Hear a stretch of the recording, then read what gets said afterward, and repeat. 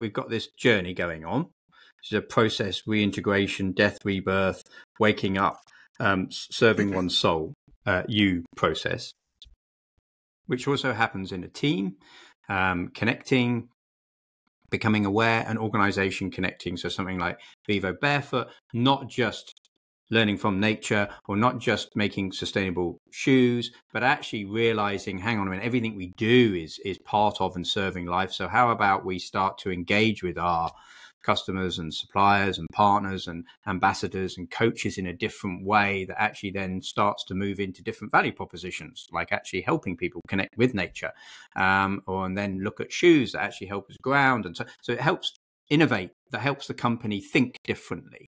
And they are now finding their own nature home, which is fascinating. It's something myself and Galahad, the CEO there, have been sort of meditating on, for them to find their own home, because they've been coming here to Springwood for now a number of years. They've now found their own home. They're going to be developing their own home with some of the learnings they've taken from here and their own work, and weaving a home for themselves. And so there's the journey. But then there's what you're referring to here, which is a realization that we are always in, if we wish. Through our intention and attention, we're in.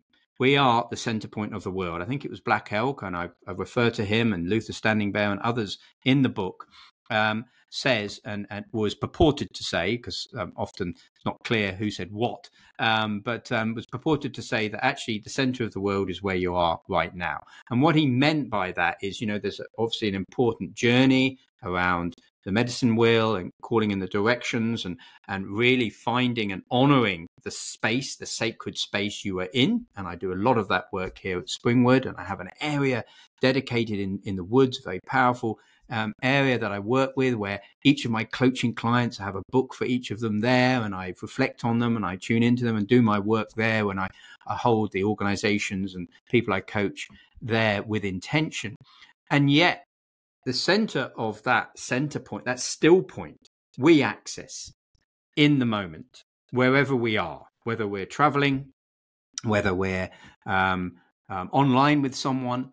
And that comes through our ability to access and to go into the field, into inner nature, and to work with consciousness, because we are consciousness. We are that flowering rhizome that Carl Jung talked about.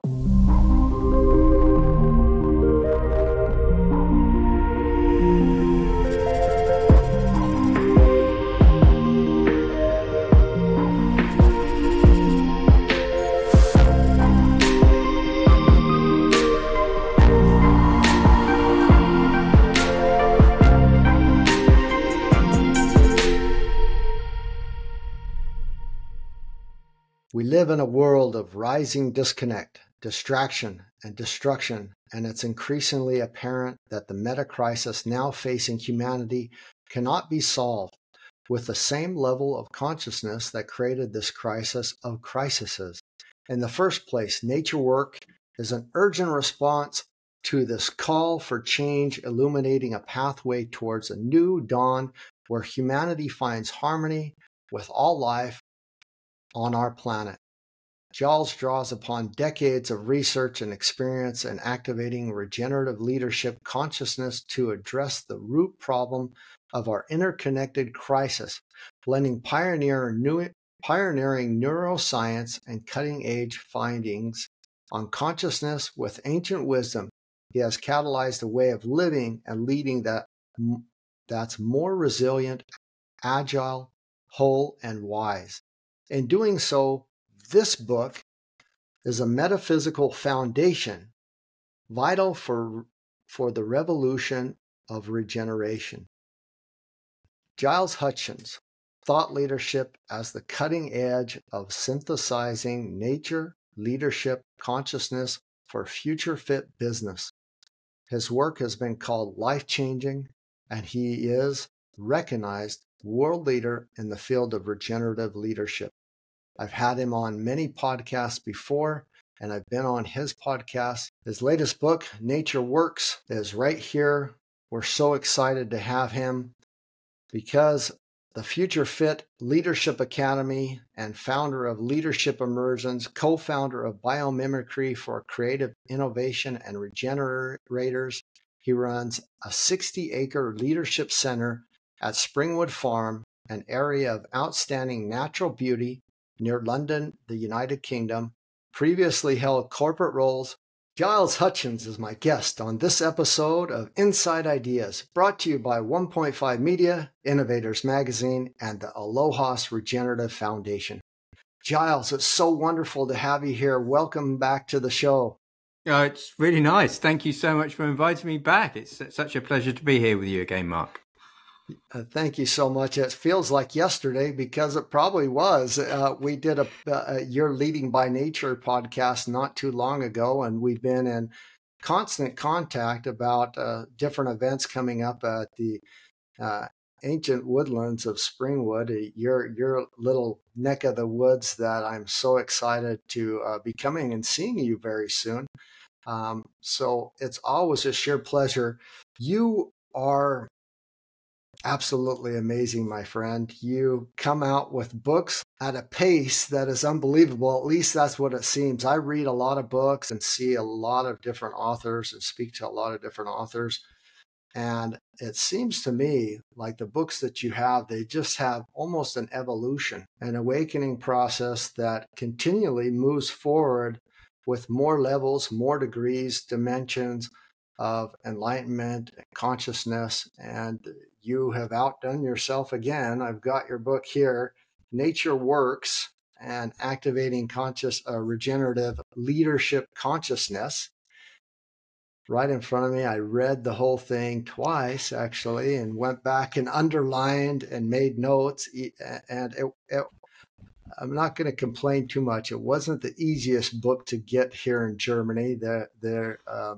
The English publishing houses don't always make it the best, but you have a great publisher, and I've got it, and I cherish it, and it's so fitting. That's what we want to talk about today. But the first question is, how has that evolution occurred? Is it really true that they're building upon each other? Is there more levels of enlightenment, consciousness that you've developed into that have led to this work? Yeah, I mean, I think it's quite an interesting question because it also talks about consciousness itself and ourselves in this sort of spiraling, unfolding sea of consciousness. Because sometimes we like to think we're the sort of producer of consciousness, but actually consciousness is having its experience of life through us. And so, yes, they are, all of my books are a natural evolution, and they're almost helping me cultivating the ideas, bringing them out into the book is part of the process. And yet, just like that spiraling vortex image, there's also a core ground that they're coming from, which hasn't changed, actually, that's been there since I was younger, since my early out-of-body experiences, and is pervading all the books. I mean, I just had someone at a workshop here the other day who had also made their way through Nature's Work. And as you say, Nature's Works is quite a, it's quite a big book. There's a lot in it. And she'd worked her way through the entire book and then dipped into The Nature of Business, my first book. So this is over 10 years ago now. And she said she was still finding inspiration in that, just flicking through the pages and looking at it. So I'd like to think each of the book has their own je ne sais quoi, its own little song line, but yet each book is bringing more. I mean, someone asked me just the other day, what is my favorite book out of the ones I've written? And I have to say Nature Works, because I probably think there's more of me in it than the other books, you know. Yeah, so for me, it goes back and forth. So I would say Nature's Work. I say Nature Works. I tie it a lot to our Buckminster Fuller. You know, what does a world that works for everyone look like? I've had a lot of people come back and say, "Oh, I don't like that. I don't like that word works." You know, and over the time have been really speaking more and more about this work-life balance, and you have as well in businesses and organizations that you've touched over the years, especially starting or having many experiences with KPMG and other consulting coaching for large organizations.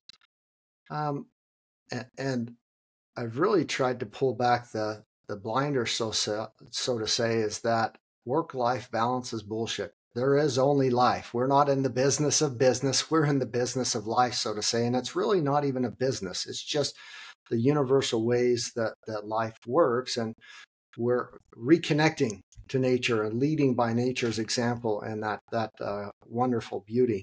How have you run across that throughout the years, and how do you describe it in your terms, in the way you bring it out? I think it's interesting words, because on the one hand, they are so powerful. Yes, I think people can push against even leading. So leading by nature, leadership. Well, hang on a minute, I'm not a leader, or I am a leader. And the same then with works. Well, what's working? I think what you're speaking to is this sort of, that we are allowing ourselves to allow more of life through us. And then the kind of work-life balance, the what's work, what's not work, what's leading, what's not leading, kind of starts to wash away over time, because we're opening. And perhaps that speaks also to your first question, which is how the books evolve. Maybe I'm just becoming more and more open to life flowing through me. It's not my life. Yes, there's a soul, there's an aperture that's just sort of pertinent to me, but actually what's flowing through it is life. And I'm just learning to read that sacred text slightly better as I get older. The process of working with nature, let me use that word, working, is a sacred act. So this isn't a rational analytic extraction. And I spend quite a lot of time in nature works, hopefully conveying how we learn and work with nature in very different ways. And essentially, underneath it all is a working with nature that is in tune with, in love with, at one with nature. And that's the ground that we then work with. And that, I feel, is the ground for regenerative leadership, for a truly regenerative way of living, when we realize we are nature and nature is us.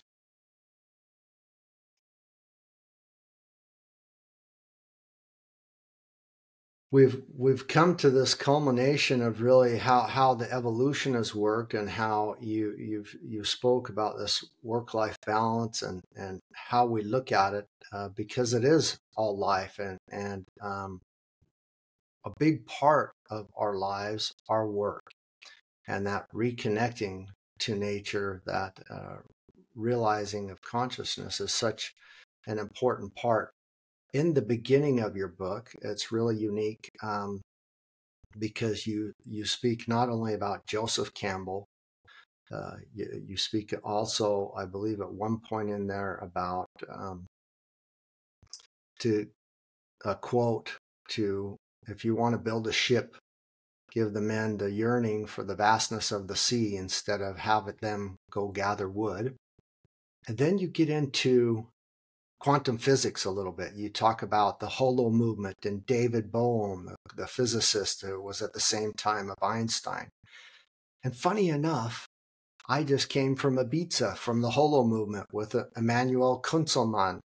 And I said, hey, I'm reading this book, Nature Works, and the holo movement's in there, David Bohm, and he's talking about things that are in the book. And Giles is a good friend of mine, and we've had several podcasts, and wow, I was at the holo movement for a week, and it's about this raising of consciousness. It's about this wave of everybody jumping on this collective consciousness and leadership, and how we can live in a new age. And so I was like, because you and I have never spoken about that before, although I know our circles, there's a lot of unique circles. And so I saw, as I finished the book and went throughout everything, there's reference to Daniel Christian Wall, to Joseph Campbell, to David Bohm, and to many, many others and practices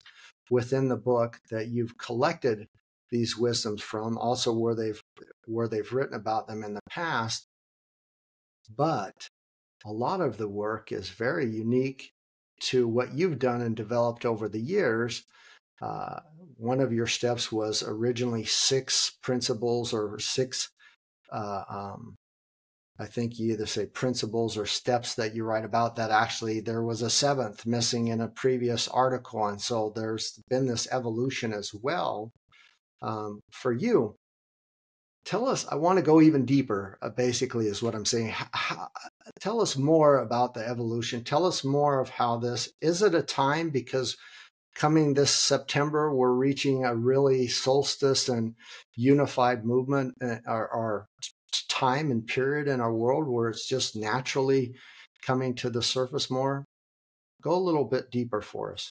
Yeah. There's a lot to be said about how the cosmos and outer changes in the field are happening, and the influence they have on how we are and our civilization. I think the underpinning aspect here is that in the regenerative business and leadership and sustainable business and culture and leadership transformation movements and conscious leadership and so forth, that a lot of the framing is still kind of around outer change. And what I'm conveying in Nature Works is the importance of not just nature out there, but nature in here, our inner nature. And that inner nature is here. It's consciousness. It's part of that consciousness movement. But through working with nature and through engaging in living systems, we are essentially working and participating and co-creating with consciousness. We are opening ourselves up from a self as separate ego into a self as participatory conduit. And that's where we start to then work with nature's wisdom. And what I've explored that's different from the previous books is I've dared to go into what might be called the esoteric. The esoteric, let's be clear here, I don't mean by that some form of sort of, magical, mystical, elite school. I actually mean the hidden, which is what esoteric truly means, which is what is slightly beyond the eye, which is that we are participating in a reality, and there's a lot to this reality. It's multidimensional in many ways.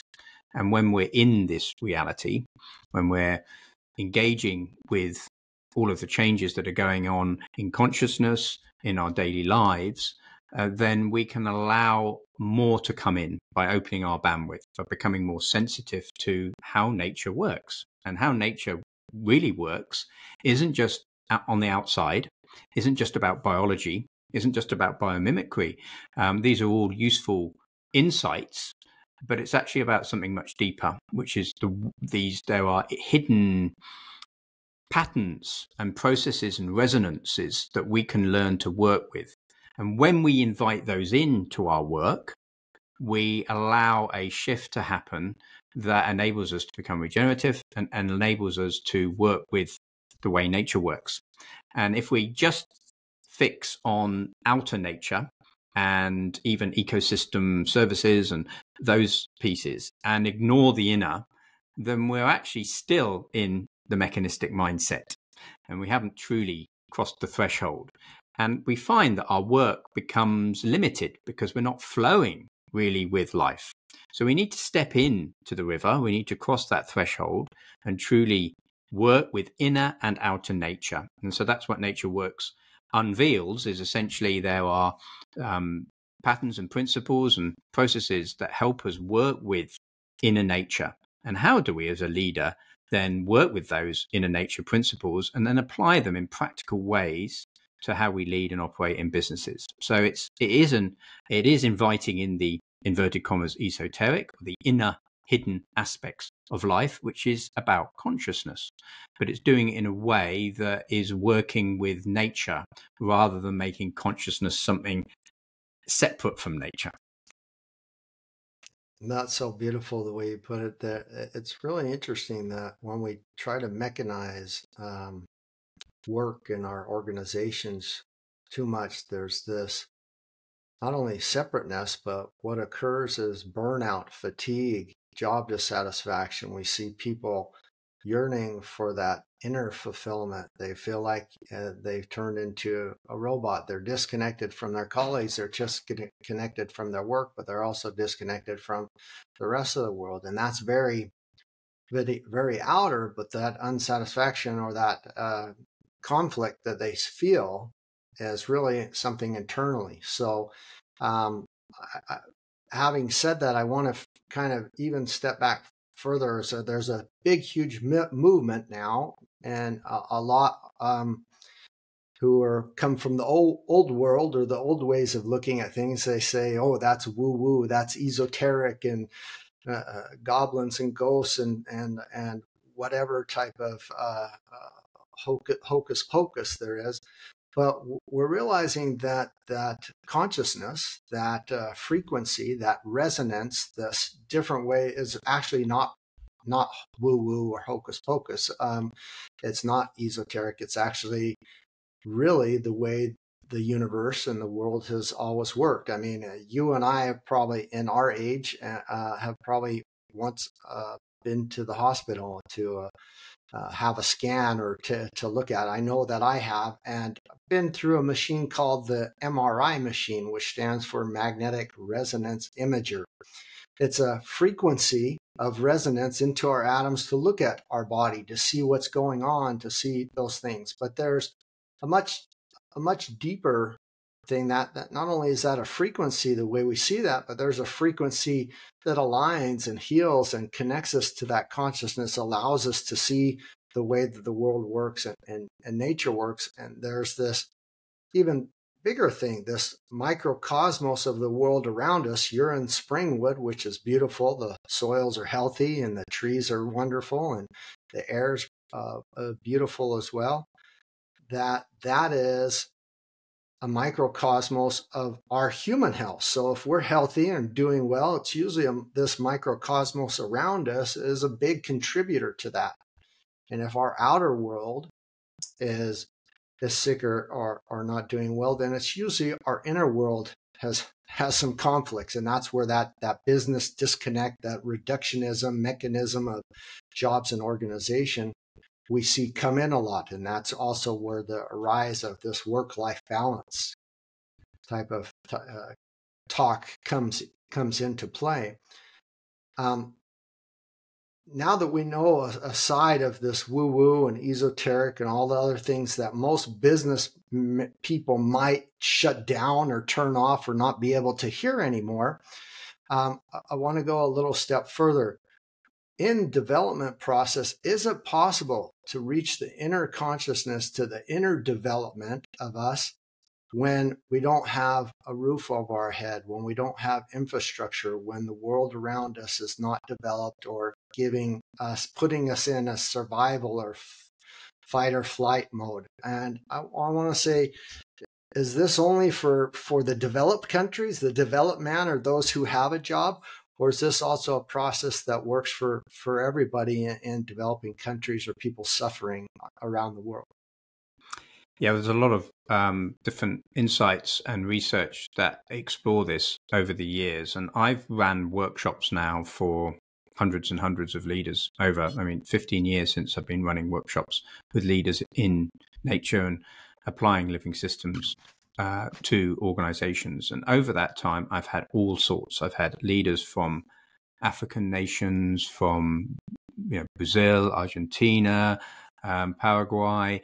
I'm coaching at the moment online people from all parts of the world, including the Polynesian islands, all different cultures and different backgrounds. So I don't feel it is limited. I think it's about consciousness, and that actually we all experience that. But we all have our own different stories and our own different acculturations and programming that we've been subjected to. And that might change depending on culture and background and so forth. But it's not that one necessarily benefits and the other excludes. So let me give you an example. Let's say someone has a lot of money. It may be that they've used that to advance their ability to be able to access activities that move them through the self-actualization phase. Yeah. And so they're out of that, to use Maslow's very simplistic pyramid. They're out of the kind of, the factors of having to survive and so forth. So they're able to move out. So they may have used that money wisely to help them create conditions that mean that they're more open and stimulated. But it might also mean, and this happens because I coach different people from different walks of life that have, inverted commas, monetary wealth, that actually that wealth and their background and their story has meant that they're even more caught up in the achiever mind, and that they've built more protection rackets that make it even more difficult for them to actually get back to who they truly are, because that's what it is. It's an unveiling into. The same as I've had with people. So there's a workshop recently where there were some leaders from African nations, and some of them, after the workshop, came to me and pulled me to one side and said, "This is fascinating. The thing that you're conveying here is actually relaying back to what I remember my grandfather used to teach us about how we were in nature. And we've lost that. We're losing it. And we're busy teaching ourselves out of it so that we can get with some future program that we're told is what we need to do to advance as humanity. And what you're telling us is that actually that program we're trying to get towards is now starting to change towards something that's more in line with what our grandfather was telling us." This is interesting. So would that African leader, it depends. If they have an aptitude to go, there's something in this, there's something that speaks to me, and there's something that I know is true in this that's speaking to my heart that I want to take back, and I want to really explore about how can we take some of these insights to how we develop our organization differently. And maybe that we should be activating some of this indigenous wisdom in a way that really comes in to how we work. Or they could be propelled, they could be resisting against it, going, no, this is the very thing that we've been told we need to move on from, and we need to evolve, and I need to get my MBA sorted, and I need to get And it's actually, you find even in people who have MBAs, that even the MBAs are slowly changing and are starting to realize that there's more to this. I suppose what it comes to is are we able to, whatever our life story, go through thresholds, crossings where we don't necessarily believe what's being served up to us, that we actually have the courage and the wherewithal to believe in our own true nature. And so that can happen to someone who is, inverted commas, poor, just as much as it can happen to someone who's rich.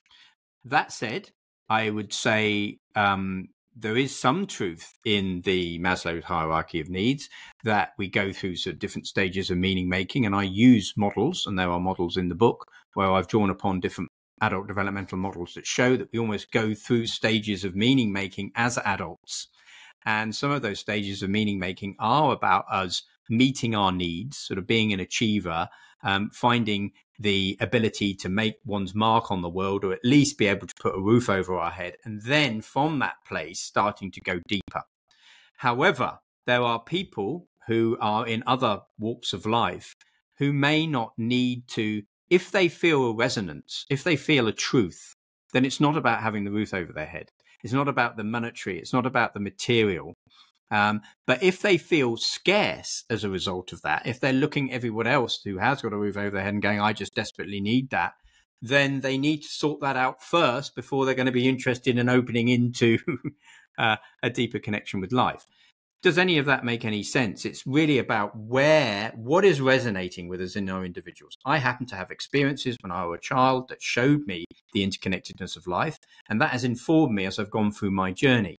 But I could have easily got caught up in leadership when I was offered more and more senior roles, with the lure that comes with that, which is going into a social gathering or a pub or whatever, and people asking, what do you do? And you saying that, I was a director at KPMG, and people immediately, and you get a certain ego established from that you can hold on to, and that then becomes your sense of self, even though it's false. underneath it all, I could tell it was false, even though I could see the lure of it. And so it's how much we get caught up in the lure. That said, there are people really struggling in all walks of life. I also find people struggling in all walks of life, regardless of how much they're actually earning. Now, I'm not saying it may be easier for them because they've got food on the table and they've got water and so forth. But I've also noticed that just because someone's achieved X, Y, Z doesn't mean suddenly they've broken free. They've perhaps just created a load of protection rackets that they now need to try and unpick so they can get back to who they are. Yeah, I'm glad that you're seeing that as well. Do you see it more now? Is it more intense now than maybe back in your childhood, back when you were KPMG? Or is it just that your lens is more focused? You can see it better now. Yeah, it's very difficult to make that judgment because of my lens. I am in it, and I'm very much focusing all my life energy on the work I do. And I do notice through, because I also help coach some people, practitioners or coaches coming into this space, and often I coach them or help them with coaching supervision if they're working with clients. How can they bring in more regenerative practices into their work? And I sometimes find some of those practitioners really struggling.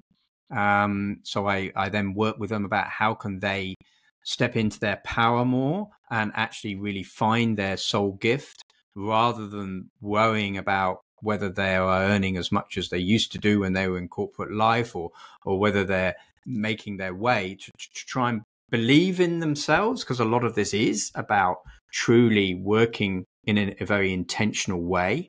So it might look to the outside for people that, I'm successful or whatever. But actually, there's a lot of hard work that's gone in, and it would have been far easier in some level for me to have stayed in corporate life 12 years ago. I was earning a very good salary back then, and I would have been earning a far bigger salary now. But as my wife reminds me, that might have made it easier for the mortgage or the debt or whatever and so forth. But actually, one's soul would have dampened. And if one can work at that soul level with that energy, and this is what I feel you do as well, Mark, as one of our resonances, I think, is that we just work at that soul level. And therefore, we allow some of the other things that might affect us just to go by, and we don't get too caught up on them, whether it's people projecting things onto us or whatever. And we keep with that soul knowing. And I feel, and this is back to our inner-outer correspondence, synchronistic way of living, that then life comes with you, and you serve life, and life serves you. It becomes a co-creative engagement. Doesn't mean to say it's easier, but it does mean to say that little odd things, synchronicities, occasions happen at almost sometimes just the right time, and you go with that. That doesn't mean to say it's not some kind of new age manifestation mantra where we just sort of sit back and hope that the stream will take us. It's not. It is a very intentional get up, enjoy your work, be with it. But it's a form of craft and craftsmanship or artisanship where you are working. The work itself is the service, is the love, and you flow with that love, and then life shows up for you in a different way. Do you find that in your work? Absolutely, I find it in my work every day, and just to really, because there's a couple things. So you've brought up Maslow's hierarchy of needs. You've brought up evolution a few times. I want to maybe go back to the Maslow's hierarchy of needs and kind of finish that, tie that up, that placement. So you and I have both been doing this work for a long time. I've been doing it in a more of a social experiment with Maslow's hierarchy of needs. I've asked 3,600 people on video, and you've been one of them. What does a world that works for everyone look like for you? And really, it goes back to this Maslow's hierarchy of needs, this evolution. There's people in our age group, Giles, and men, women that are, 40s above 80s, even 80 years of age, that I've asked that question. and they've broken down into tears. They didn't know. They've come back and said, can I answer it later? Or that's a weird question. I feel uncomfortable asking that question. And there's also communication, that they're still struggling with some of the bottom layers of Maslow's hierarchy of needs. Breathing, food, water, sleeping, sex, homeostasis, excretion. They complain about going to the bathroom. They complain about no intimacy, or just even the basics of sex, or that they can't eat certain things. They're not doing very well. And then the next one, the security of body, security of employment, security of family, things like that just are kind of the basics. And it seems like at age 80, 50, 40, when I asked them this, that it was the first time they ever thought about it, that they came out and thought about it, and it rattled them. They started to stutter, to sweat, to cry, and had a real visceral emotional response from some of these people. And there's no finger pointing. It's okay if you've gotten that far in life and you haven't asked, because it's not too late. But if you don't know the answer to that, the way our world and the systems in our world work around us is we're pulled into these other systems of how we're seen, how we need to work, and other systems that really can derail and diminish our light, and also desensitize how we feel the world and how we interact on the world, and create that evolutionary lifestyle that we want to live, that somehow we dream and think about anyway. Even if you don't have the basics covered, you're somehow thinking, boy, it'd be better. And you see other examples in the world, and then you try to strive for that. And how do you address those people? How do you speak to that? It's not too late. How do you help them and say, I don't have all the answers, but I'd love to show you what is your process? How do you deal with that? Yeah, and in the book I explore the you process, essentially, which is a bit deeper. It draws on Otto Scharmer's work, but then builds it and goes in a slightly different direction. So it's just using the you maybe more as a symbol, which is going down along the bottom and coming through. We are, whether we like it or not, we are caught up in quite a exploitative energy that has been programming and has constrained us. Now, one might argue that journey of separation that we've been through has in and of itself served a purpose in part of our evolution. So I don't want to project onto it because it may be, drawing away from the sacredness of nature, might be helping us become conscious as we draw ourselves back in to nature. So that may well be part of an overall spiraling process. But the reality is, right now, many parts of society, civilization around the world are caught up in an exploitative energy that takes us away from our center. And so what we're exploring here is a bringing back into one's center, bringing back into one's own sovereignty, connecting to inner nature, to outer nature, to life, and to allow one to connect into one's soul consciousness. And that is both an individual and a collective experience, and they both happen together in a co-creative venture.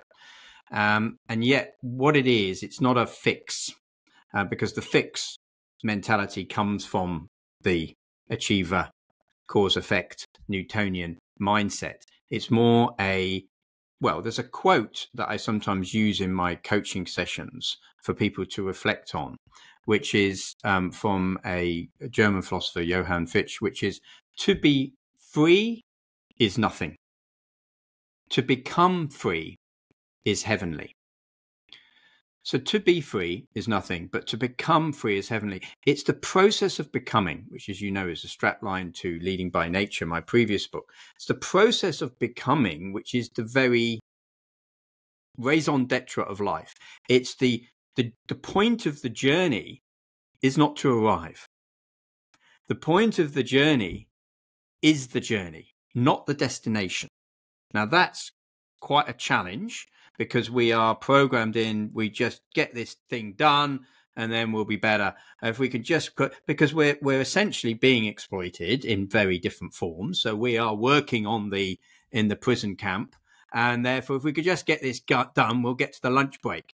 Or if we just get this done, we'll get to the evening where we can go and have a switch off. Or if we just get this done, I'll work out my sentence and I can get my pension thing and everything will be better. So it's all quite achiever because that energy works well for the system. And The Matrix is a very powerful film to convey that the life force is being extracted through that process.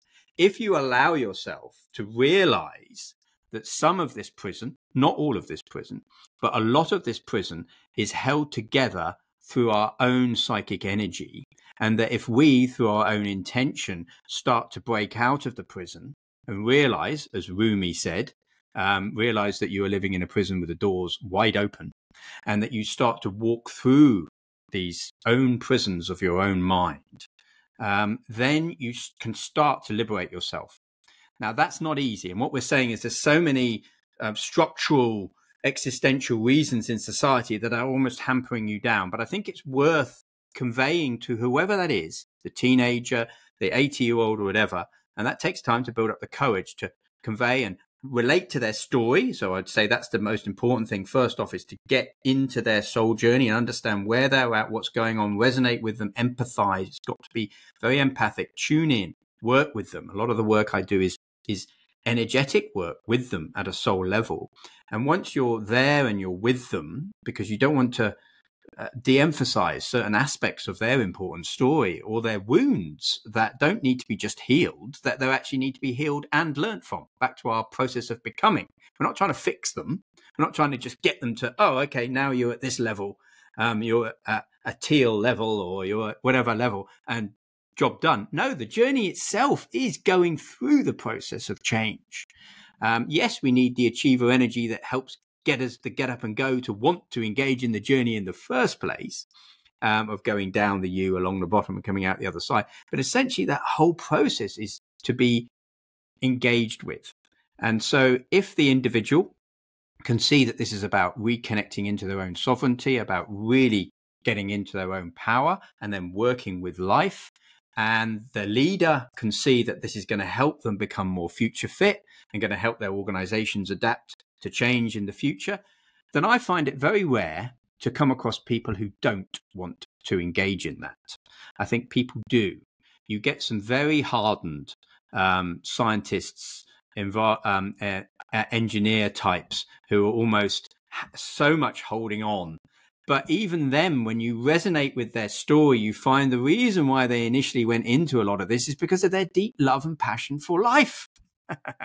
And they realize how that they've allowed themselves to get so caught up in a mechanistic version of science that it's actually starving their soul, and that they just allow themselves to see beyond that limited version, because it's actually, unfortunately, a bastardization of science. It's not true science. It's a very limited, quantized science, that they themselves start liberating and start cracking. And unfortunately, usually with those cracks come tears, become releases.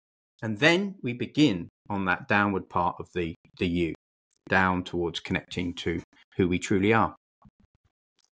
Yeah, Otto Scharmer's great in the Theory U process as well as the Presencing Institute. In that presencing into the future, you go on that downward, and then the presencing into that future, that vision it's actually already in some respects from birth with us there, of that evolution, that journey that we can go, that wonderful process that we're on. It's beautiful.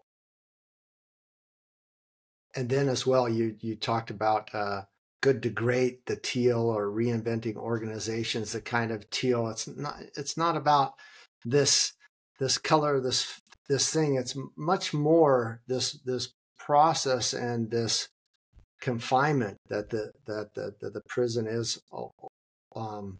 We're in a prison, but the doors are open. That we really need to understand that we are the ones who are creating a lot of our suffering and our pain, because we're not freeing ourselves to walk through the door, to take those steps, because of some programming as well.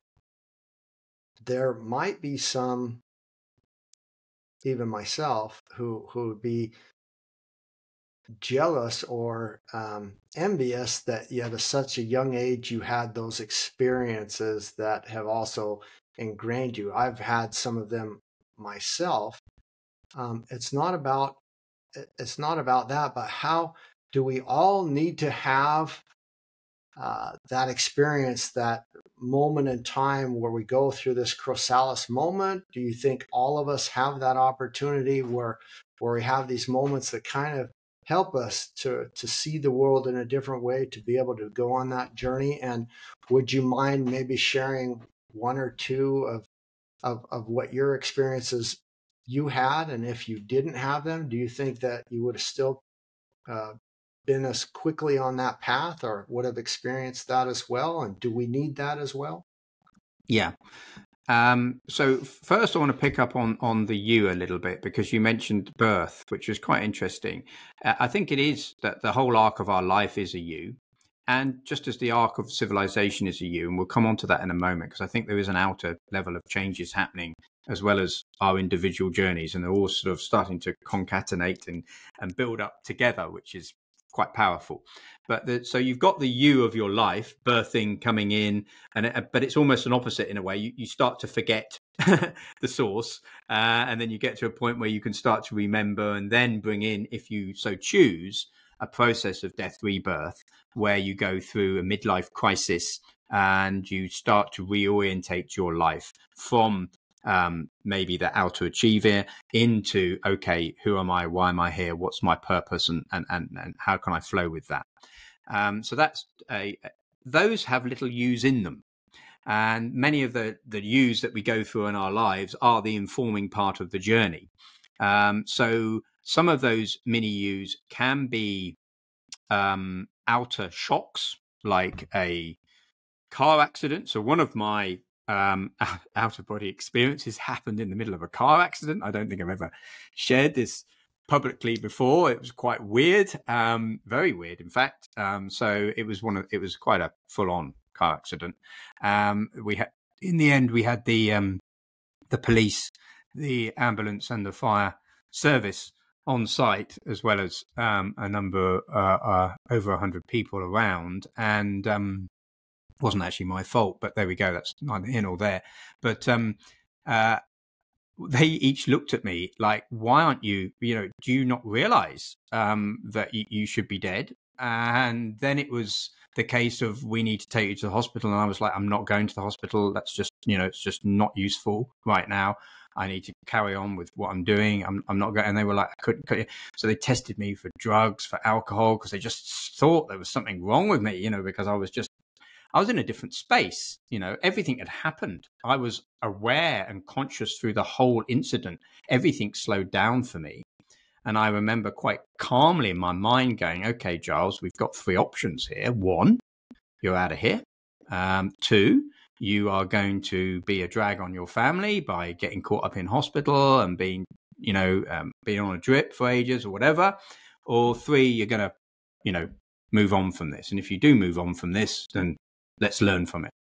And every time I've had an experience, and there's been a number of quite profound experiences, something I no doubt has gone into my psyche. I think something has been there, which has helped me be more courageous, perhaps, in times of challenge. But there's still an immense amount of fear. I'm still interested in how there's always fear here in my body. And maybe it's a good thing, because it helps me keeps me in touch with, this reality, and also helps me empathize with all the people I coach and so forth. So when Springwood came along, which again was quite an epiphany experience, completely synchronistic experience. 1 minute I'm sitting in the woods making an intention about if there's any ancient woodland out here that wants to do the work I do, taking leaders into nature, let them be known to me. And 3 hours later, an email comes in about Springwood, and then I follow down this path, and it's very weird, very synchronistic path, because literally a week before, on one of the immersions I'd done, a leader from Triodos Bank had been I'd come on one of my immersions, and that led to me then speaking to the CEO at Triodos and working out how I could potentially get a commercial mortgage to make this work, and a number of sort of helpers pop up along the scene as you go. But yet the whole process was not a plain sail. It was full of pitfalls and snake traps and tripwires that, if I had gone into my ego, could have easily got ensnared on. But if one stayed in the true, I mean, there was nothing I was not going to deviate from this.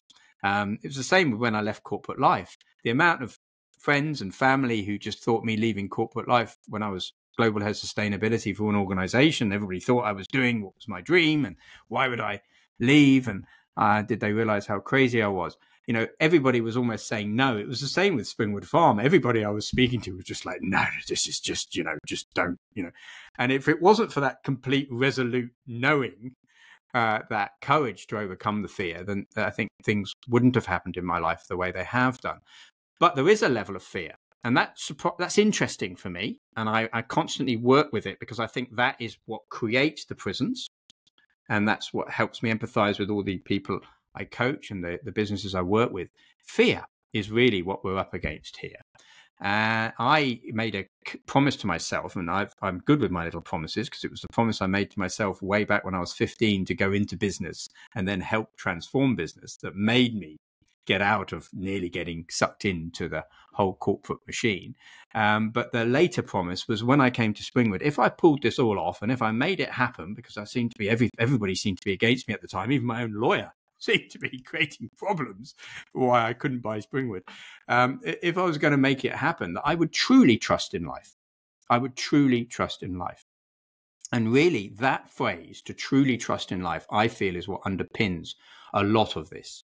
To actually trust and to connect with one's fellow human, with the earth, with the cosmos, some of these energy shifts you talked about. That's how wide this is, but also with what's going on in the day to day and the experience of life.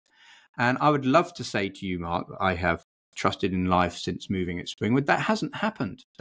Generally, yes, I would say my level of trust in life has increased, and writing even Nature Works and publishing Nature Works was an act of trust, because my ego would say to me, don't publish it.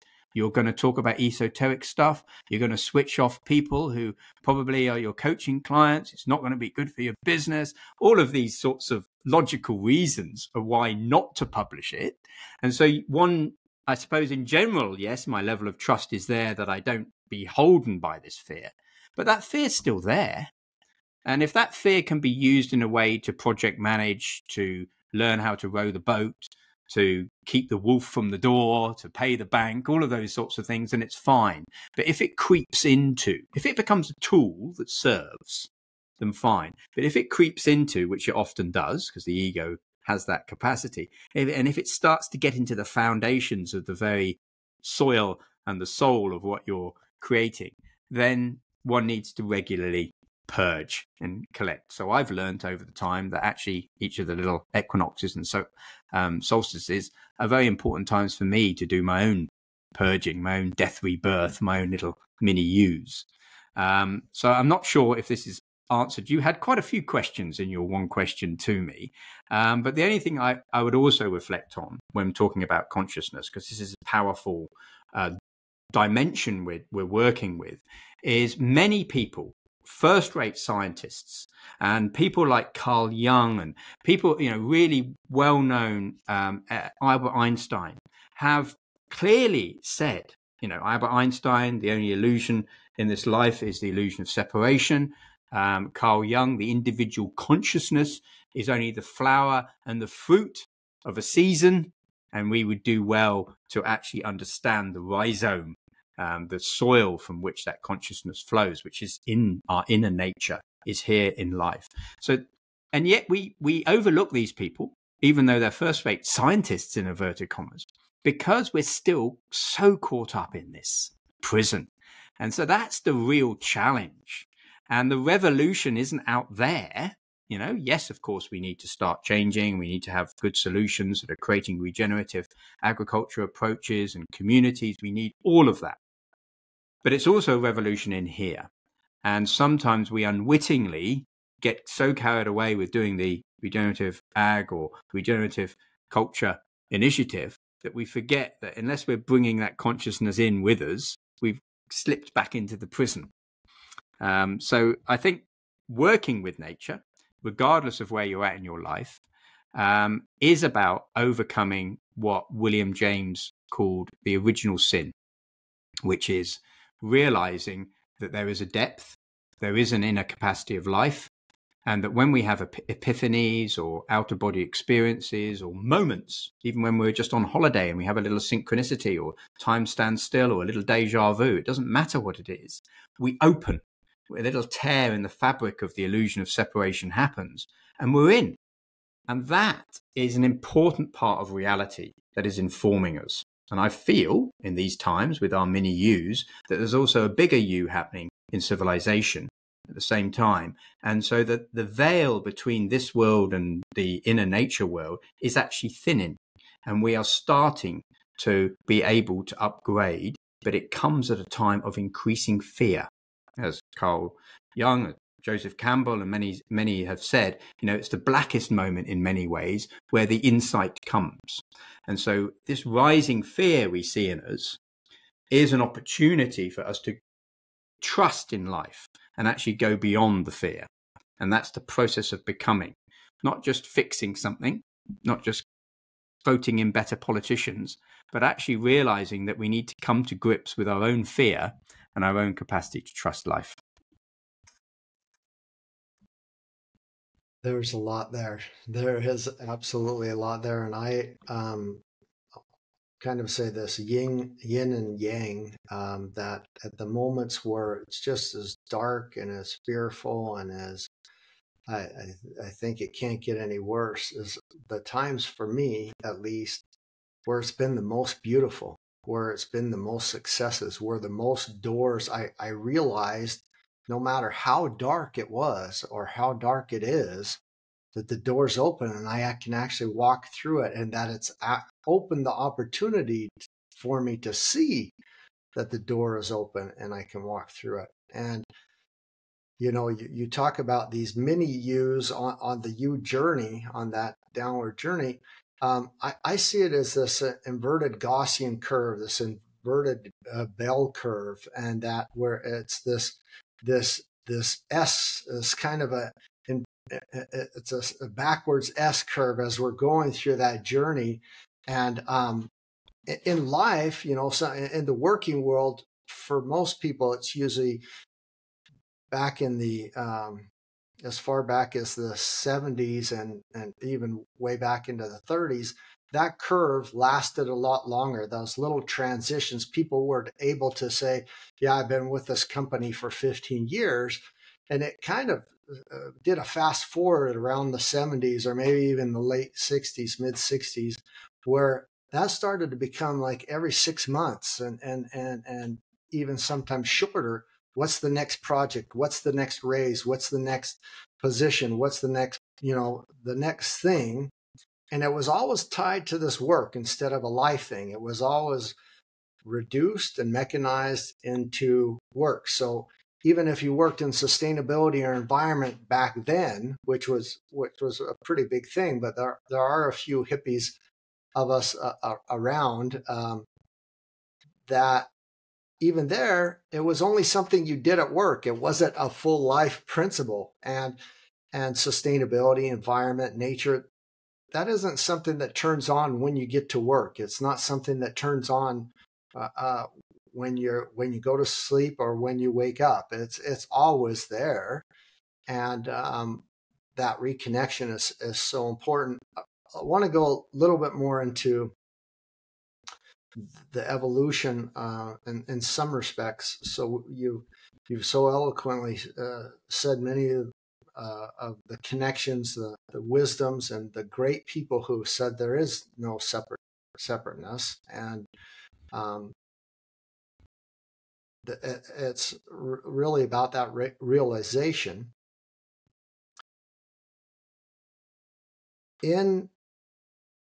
So I maybe phrase it this way. You work with a lot of organizations, company. Vivo Barefoot is also kind of wrote the foreword in your book along with another wonderful person, but also has a lot of examples of what you've done for them.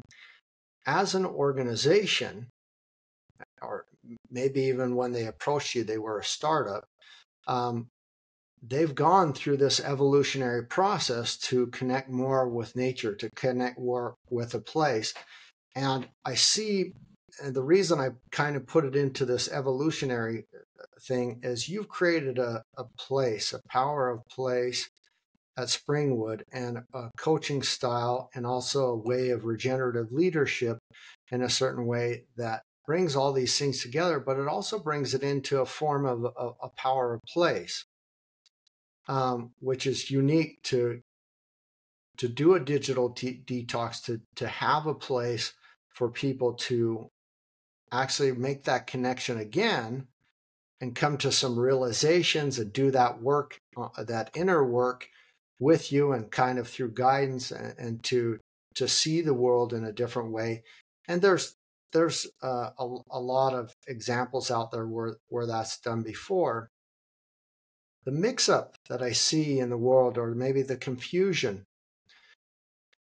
is that we need to go to a place to find that. I think, and I want you to go in and talk about this more. I just want to throw out my thoughts about this.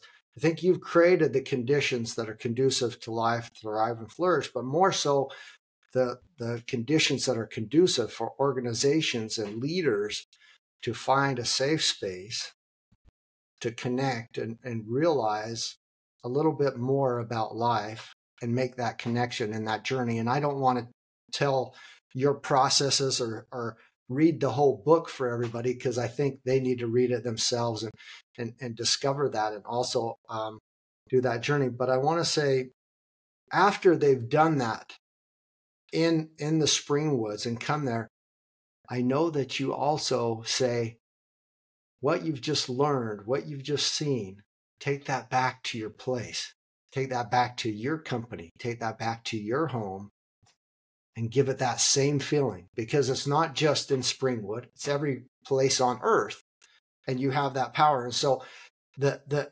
last bit that I have to caveat on there, and hopefully you can remember that, is really, isn't that place always being carried around within us? And as we can tap into that, and we see that as I traveled the world, that place, my place, and that's the way I can function everywhere around the world, is because I take it with me. It's with me, and I know how to activate it wherever I go so that I can function, but I can also kind of show other people how it can be activated. And that's kind of what I'd like to go in a little bit more into depth in that process, but also how you then transition people a little bit without giving away too much of this wonderful wisdom.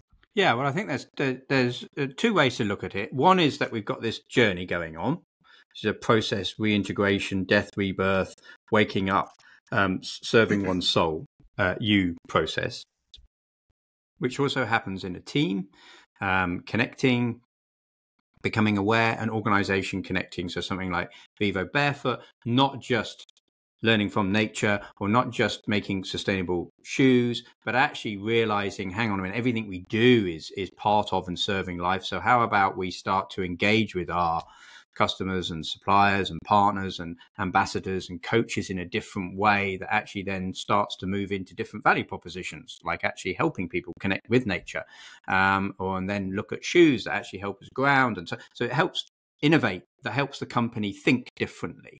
And they are now finding their own nature home, which is fascinating. You know, it's something myself and Galahad, the CEO, there have been sort of meditating on, you know, for them to find their own home, because they've been coming here to Springwood for now a number of years. They've now found their own home. They're going to be developing their own home with all of some of the learnings they've taken from here and their own work, and weaving a home for themselves. And so there's the journey. But then there's what you're referring to here, which is a realization that we are always in, if we wish. Through our intention and attention, we're in. We are the center point of the world. I think it was Black Elk, and I refer to him and Luther Standing Bear and others in the book, says and was purported to say, because often it's not clear who said what, but was purported to say that actually the center of the world is where you are right now. And what he meant by that is, there's obviously an important journey around the medicine wheel and calling in the directions and really finding and honoring the space, the sacred space you are in. And I do a lot of that work here at Springwood, and I have an area dedicated in the woods, very powerful area that I work with, where each of my coaching clients, I have a book for each of them there, and I reflect on them and I tune into them and do my work there when I hold the organizations and people I coach there with intention. And yet the center of that center point, that still point, we access in the moment, wherever we are, whether we're traveling, whether we're online with someone. And that comes through our ability to access and to go into the field, into inner nature, and to work with consciousness, because we are consciousness. We are that flowering rhizome that Carl Jung talked about. So I talk in the book, and again, without giving away too much, I go in, as you know, into quite a lot of detail around this whole process of working with stillness, the one. And out of the stillness comes that tension of the yin yang, the two, the duality. And rather than allowing that duality to get caught up in dualism, where we get caught on the tensions and we polarize and we separate, and before we know it, we're in our rational minds and we're no longer in life. We've pulled ourselves out as self as separate, which unfortunately is what most of our lives are believing is reality, which it isn't. When we allow ourselves to use the duality and use the sacred nature of the duality, which is the tensions in life, and this is what nature's wisdom is teaching us, to work with that energy that's innate within the duality, to bring in the third, which is the energy that comes through the tension.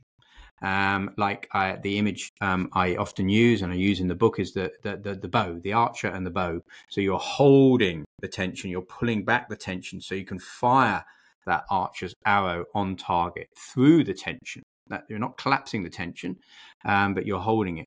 And that's a lot of what we're doing here, is working with the duality of this life experience whilst remaining connected in the still point, connecting into our home, into our center point. When you're in that center place, you are flowing with soul, you are being regenerative, and then you can work with the tensions. The problem is, or the challenge, or the gift of life, is that when we get into the tensions, we quite easily get caught up in them. And the ego gets excited by them. So we then try and fix them. We need to collapse them. We feel uncomfortable by them. And oh gosh, if we could just sort it out. And so we then lose connection with the stillness and we pull ourselves out of the dance of life. And so if we can keep ourselves in, then we do what the Trinity is meant to represent, the 3 in 1, which is connecting to self, connecting to source, whilst upgrading and working with the system that we're in. And that is to be truly regenerative. And now that act can happen when we're plowing and we're putting our hands in the ground and we're planting in a biodynamic farm, or it can happen when we're engaging with a group of people in a community, or it can happen when we're engaging in an organization where we're trying to develop products and services internationally. It doesn't matter what the field is we're working in. What matters is how we're working with that field and how we're coming through and allowing the stillness, the yin, to be the initial place that we're coming from. Stay in the yin.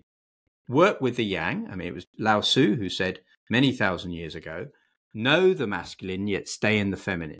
Know the yang, work with the yang energy, but stay in that yin energy. Stay in the stillness. Allow yourself to connect to source. And the vast majority of problems in the world today are a result of us uprooting ourselves from that source, from that field of inner nature, whatever you wish to call it, nature's wisdom.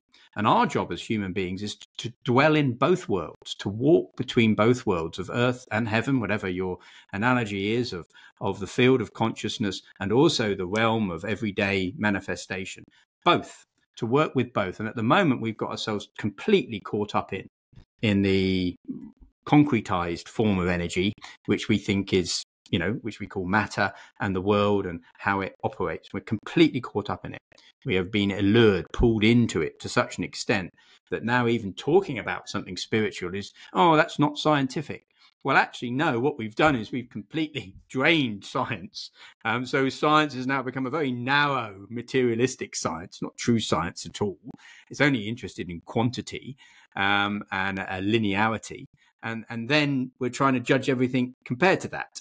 And you know as well as I do the challenges of the business case for sustainability, for instance, that you and I both have to work with over the years. And then everything has to fit within that model. And what I'm saying is, no, let's connect, which is actually quite a simple. It's not necessarily easy, especially in our busyness and with all the stresses and strains going on. And if you're struggling with putting food on the table, whatever your challenges are, I'm not saying it's easy, but it is simple, and it doesn't need a credit card or a debit card, and it doesn't need to rely on other people. We can do that ourselves, and it empowers us back into our own sovereignty. Do you do a lot of, so I mean, let me ask you this way. When we talk regenerative, everybody automatically goes to regenerative agriculture. And you've shown me over the years, and I try to bring this as well, which is hard for me because I'm a farmer and have been forever, to portray that, because I automatically get it put in that category. How do you open the eyes to so much more in regenerative, along with consciousness? How do you weave that web? I am smiling because it was just the other day that my wife and I were having a conversation about this, and we're almost saying, well, why not? Is it not conscious leadership, really? Is it regenerative leadership? Why the word regenerative? Is that confusing people? Does it get people ensnared on X, Y, Z? And isn't conscious leadership more open?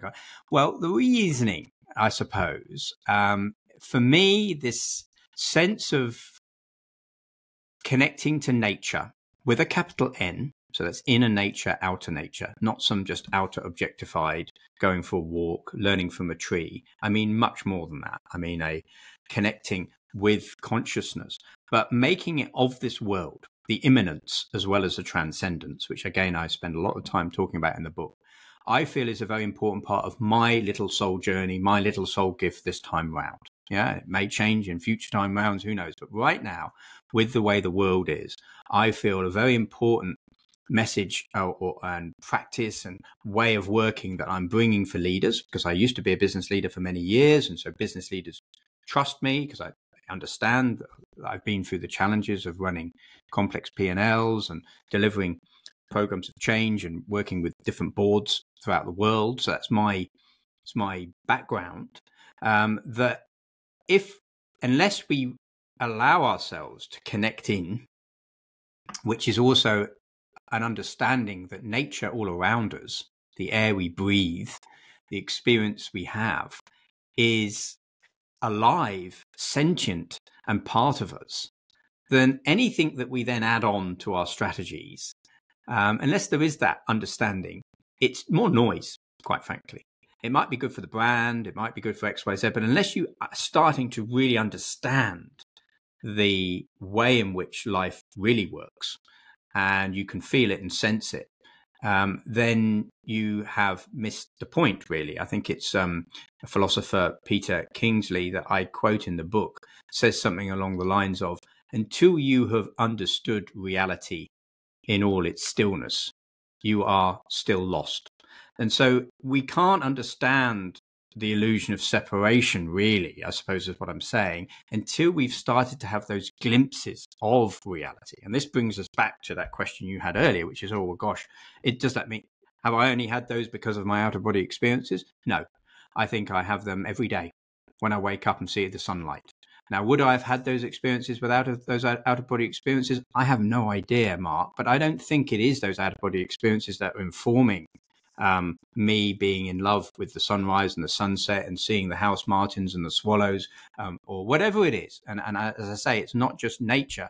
One of the most profound out-of-body experiences I ever had was about humans, and only about humans, because I was in the London Underground when it happened. It was quite sort of bizarre looking back on it. lasted only for about 5 minutes. These are usually quite short experiences. One did last for a couple of days once. And you've got to be careful because you run the risk of slightly going insane because your minds are open to so much energy. But in this particular experience, it was only about five or so minutes, and I was in the underground, and I was obviously having an experience where I could sense the future before it was happening. But I was also seeing, as I was walking around, everybody walking past me, when I looked into anyone's eyes, I just saw their souls. I saw love. And everyone and anyone, regardless of what frame of mind they were in, when they looked up and glanced at me, you could see them just this warmth, this glow, this happiness. And there was something in me then that made me realize that this is fundamentally all about love. And that's where fear gets in the way, in a way. It sort of takes us out and I can't fully love that person because of X, Y, Z, or I can't fully love this life experience because actually I need to put food on the table. And I understand all those reasons. I have them myself. And yet it is, I feel, about love when it comes down to it. That's what really makes us special as human beings. I mean, we call ourselves Homo sapiens, which is actually about wisdom and wisdom beings. And I think maybe we're the ones that work with wisdom and allow this working between worlds. But essentially we are love. That's what's enabled us to form as tribes through ice ages and through evolving the way we have done, is this capacity to truly love and connect with each other.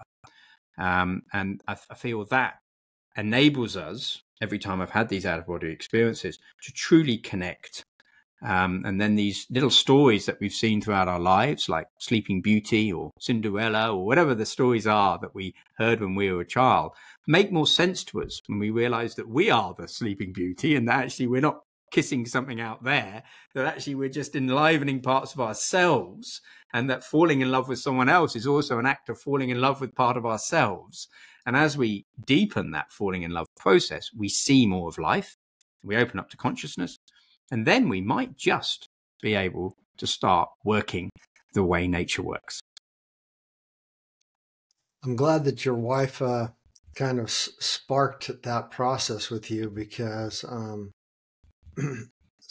we sometimes tend to get into these word salads and word soups and alphabet soups, so to say, with terminologies. Regeneration is really 3.8 billion years old. It's as old as the beginnings of life on Earth, and it's closely tied to this symbiosis and symbiotic relationships of the natural world. And I see many of the things we do, we're really pushing this year's buzzwords or trends are biotech, AI, and quantum computing, quantum mechanics, a lot of things that mainly because of quantum computers. And you mentioned much earlier in our discussion, biomimicry. In our business models, in our life systems, we're like adding value. We're built-in obsolescence. Well, how are we going to sell the next version of the iPhone? How are we going to sell the next version of even the barefoot, Vivo barefoot shoe? What is the evolution, so to say, on the next product? And I think it's because we know that regeneration, and I want you to correct me if I'm wrong, because I'm really just it's also, boy, Mark's getting esoteric on us now, but I'm not. Where that regeneration is part of our life. It's ingrained in our DNA. It's a core. We have that knowledge of the universe in us. It's there, and so that regeneration is also there. And so then when we get into whatever age or decade we were born and we start into the work life, we're saying, okay, we've got to sell the next version, and we've got to make it smaller and better and faster. And how do we keep our cash flow going? And how do we keep our business surviving? And it's almost a bastardization or a far distance from what that regeneration is, with some kind of growth or newness of that. Whereas regeneration is not only a circular and seasonal system, and in your book you talk a lot about the seasons as well as about how that works, and that is part of that evolutionary process. Not everybody's in a season their entire life. Hopefully the seasons change, otherwise maybe you don't want to be there. But that applies to every different aspect of life. And if we can get those principles, if we can get that universal way of regeneration into our organizations, into our lives, into the way we produce and do things, I think, and follow those seasons more, so that we come to rest, so that we come to awareness, so that we feed our souls and have that inner place with us wherever we're at. I think it really helps. And I don't know how much you would have to say for that, but that's when I hear about that, that's really what resonates with me. And I believe that's where we've distanced ourselves, but it's not too far of a stretch once the veil's been removed, or once people start to see that connection again, to really pick right up on that and create a beautiful life and a beautiful way of, if we have to work. I hate to separate work and life. I think it's just life. Yeah, well, I there's a couple of things. One, you've helped re-enliven the importance of regeneration, and why I like it, because yes, you're right. It's even beyond 3.8 billion years. It's the universe, and there is something that I love the circle. But if you slightly twist that circle and give it a bit of 3D, you get a figure of 8. Which is 3-dimensional, and you've got that back loop and you've got that front loop. And the egos prefer just the front loop piece, the spring summer piece, the doing, the outer, the let's make it happen. That's what's happened today. We're caught up in that mechanistic, just looking at the outer. That's why when we say learn from nature, it's just about an outer, or nature connection. Let's go out into nature and connect. And that's great. But actually, we're talking about the whole back loop. We're talking about the whole figure of 8, the death rebirth process. And what regenerate speaks to me is the rebirth. It's not just a birthing, it's a rebirthing. So back to your point earlier about the process of birth itself was a regenerative act. We have the opportunity this lifetime to have another death rebirth. We have the opportunity to have a psychological death rebirth. And that's what all of the ancient wisdom traditions are speaking to. That's what the symbol of Christ on the cross and whatever the symbology that you wish to use is speaking to, is that in this lifetime, as well as the thresholds of birth and death physically, we have the opportunity psychologically to go through a threshold crossing to regenerate our own psyches, to upstretch or re-enliven how we perceive life. And that is a regenerative act. And I believe that regenerative act, I don't even believe, I know that regenerative act is a part and parcel of waking up to the fact that we are nature and nature is us, and that we as conscious beings with this ego of ours, this self-reflective ego, actually have a responsibility, a responsiveness, a receptivity to be able to serve life as co-creators, and to really work with that rhizome, that soil. And at the moment, we're not. We are, in the large part, there are, of course, many communities and people that are, but in the large part, we are at odds with life. And back to your quote that you mentioned right earlier in our conversation, if you want to build a ship, don't assign people tasks and chop up wood, and instead teach them to long for the immensity of the sea. Now, so often we are doing in the sustainability and the environmental movements and all of these movements that I've known for a large part of my life, we are getting too caught up in assigning tasks and chopping wood. And we've forgotten to teach ourselves and others to long for the immensity of the sea. The immensity of the sea is here. This experience of life is awesome.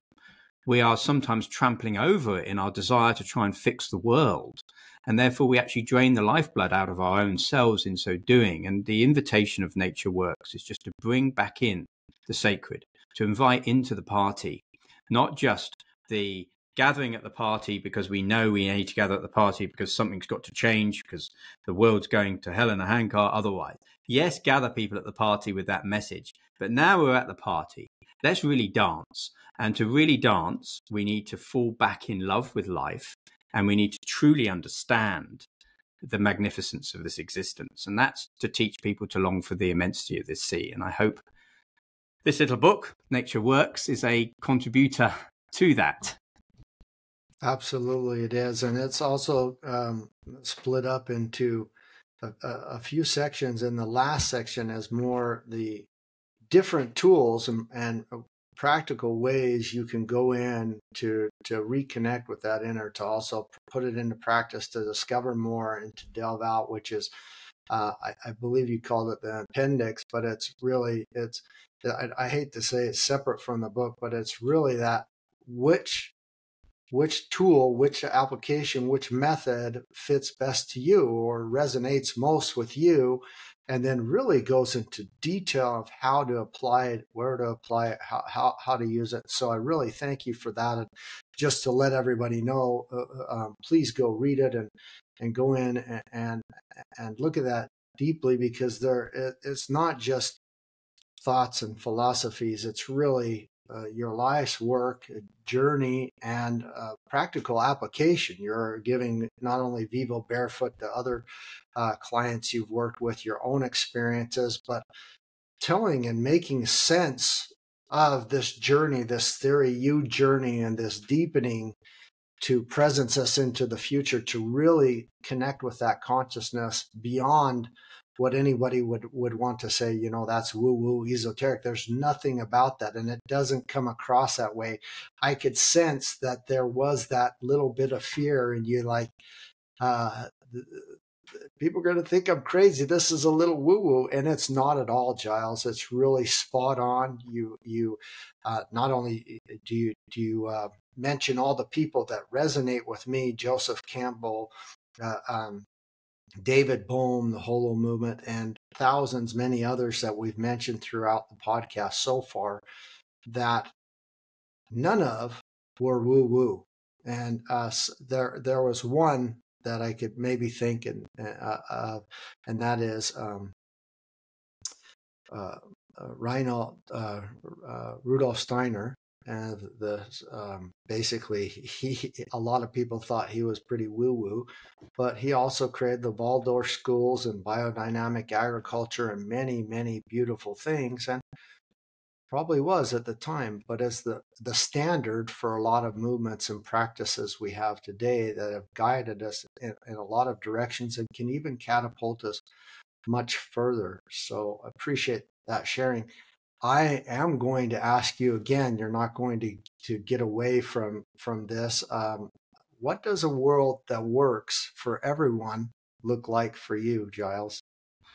I feel it has to involve us respecting each other's journey and story, but it's a world that understands a human world, and then we'll come to the wider world, a human world that truly understands the importance of education in its truest sense, educia, to bring forth, to allow us, back to our concept of to be free is nothing, to become free is everything, or heavenly. The process of becoming, that we have an educatory process of life. It's not, I don't mean going to school and wearing a uniform. I think that's not helpful, but a whole process that brings us out, to allows people to sing their tune, so that human system can serve life, all of life.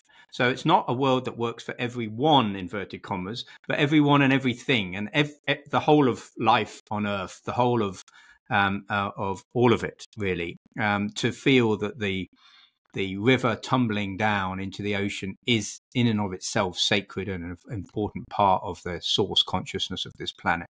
And so educia, I would say, education, to truly bring forth, is an important part of what would enable a world that works for everyone, so that we fall back in love with life. Did you come up with this saying? I'm just going to read. I'm not going to read it, but I'm going to say it. I want to know if you created this, if this comes from someone else, if this was you and Laura Storm together. regeneration is creating the conditions that are conducive to life, to thrive and flourish amid ever-changing life conditions. Is that something that you guys came up with? Did you come up with that? I think Where did you find it? those words are coming from Regenerative Leadership, which is what Laura and I wrote. However, the phrase creating conditions conducive to life is Janine Benyus's, who wrote the book Biomimicry. So that's the framing. The phrasing of that, I think, was something that was formed part of regenerative leadership. This is the fascinating thing of writing these books, is you can pretty much, well, I can anyway, pretty much remember everything. and so the act of, back to our Edushia, the act of even writing and taking them out and bringing them and birthing them into the world is part of that education process for me. But that phrase that you just referred to, I think, comes from regenerative leadership. But the core essence of it is Janine Benyus's. Yeah, and that's what I thought too. But it's actually all of ours. It's like you said, more than 3.8. Yeah, it's just how do we get that consciousness to connect a little bit more of that understanding, and that is a great thing about writing the books, because you've embodied it, you live it, you know it, you wrote the words. I didn't write the words, but I wasn't reading that quote anywhere. I've got it so ingrained in my life and my mind and in my practices that it is just a part of me, and it's a strong belief and knowing of that. And I'm far from the tree hugger hippie esoteric that you would ever find, but yet I love to hang out with you. I love to do these things and have these discussions with you. And Giles, unless there's something major that we left out or that you want to make sure that we've touched upon in the book, Nature Works, that you would like to leave as a departing words for the listeners that we should have talked about, this is your chance. Otherwise, I'm going to say goodbye. I'm happy to say goodbye, my friend. Thank you so much for the work that you do and the ALOHAS Foundation. I'm very much looking forward to you coming and having a walk in the woods with me very soon. And thank you for hosting this podcast and sharing the word about Nature Works. Thank you. Thank you so much, Giles. Thanks for letting us all inside of your ideas, and we'll put all the links and promote it as much as we can. Thank you so much.